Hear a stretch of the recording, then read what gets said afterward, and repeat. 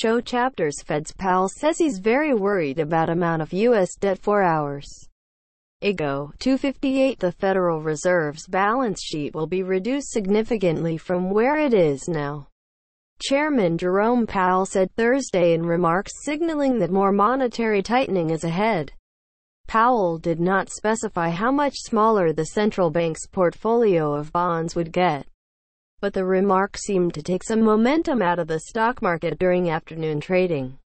It will be substantially smaller than it is now, the chairman said during a discussion at the Economic Club of Washington.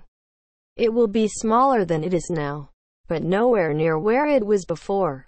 The Fed had been holding about $4.5 trillion worth of mostly Treasuries and mortgage-backed securities that had accrued during 3 rounds of monetary stimulus during and after the financial crisis.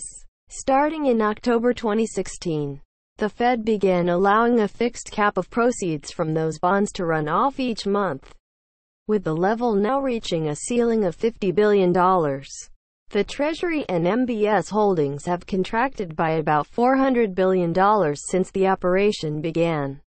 The overall balance sheet is now below $4 trillion. The balance sheet roll-off has been referred to quantitative tightening as opposed to the easing that beefed up the balance sheet.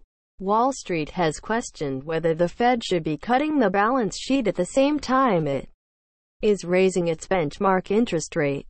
The policymaking Federal Open Market Committee approved 4 rate hikes in 2018 and has indicated perhaps 2 more are ahead this year. Fed officials have said they expect the runoff to happen without disruption.